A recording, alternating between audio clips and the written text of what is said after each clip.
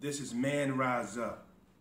This is a movement, a call to action, but it addresses a serious situation. Realize that there's lives on the line, generations at stake, if we're not willing to have this collective conversation.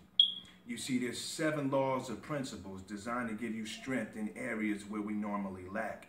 It is a transformational journey, but it positions us correctly, unselfishly given by Dr. W.O.W. You see, we were created in his image with a powerful purpose if we could just take off the disguise to create a better future for the next generation. To achieve that goal, man must rise. This is Man Rise Up. What I want to impress upon everybody that's sitting here today, life is not always fair. On occasion, you may find that you are putting in your absolute best. You may find that the person sitting next to you barely comes to work. You may find that you are just as diligent as humanly possible in your life, in your work, in your play. And the results that you're seeking may not necessarily play out the way that you expect them to. But here's what I come to understand, that you can't allow the circumstances, the situations, or the people around you to dictate what you're going to do. Because see, if you're going to be a true leader, if you want to rise up, you have to get beyond the fact that life is not fair, because everything is not fair. Life is a game.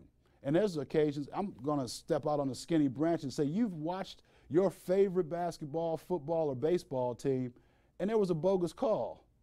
Does the game stop? I mean, you tell me, when a bogus call comes in, when a ref just totally blows it, does the game stop? Absolutely not. The game keeps moving. And that's just how your life has got to play out. When you run into a situation where you feel you've been dealt a raw deal, when you run into a situation where you believe that the calls are not going your way, you got to keep it moving. And I'm reminded of a saying by one of my surrogate mentors, Dr. Martin Luther King. He says, if you can't fly, then run. If you can't run, then walk. If you can't walk, then crawl. But whatever you do, just keep moving.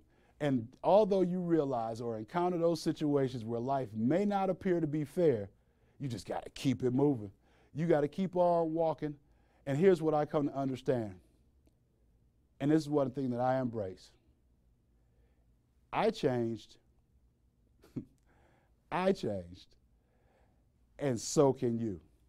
You know, a really good friend of mine and another awesome speaker, he puts it like this.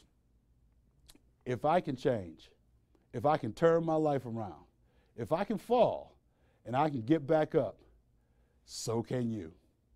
And that was James Edwards, the most valuable motivator, who says that, who happens to be a personal friend of mine, who was facing life in prison as a drug dealer, who today is motivating the masses, who's a personal mentor of mine. We talk all the time. And the reason I love James is because his spirit is so powerful. And his spirit is such that it drives and it encourages others. And that's exactly what I want to impress upon you today.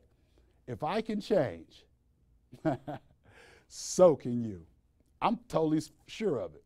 I am 100% convinced that if I can change, so can you.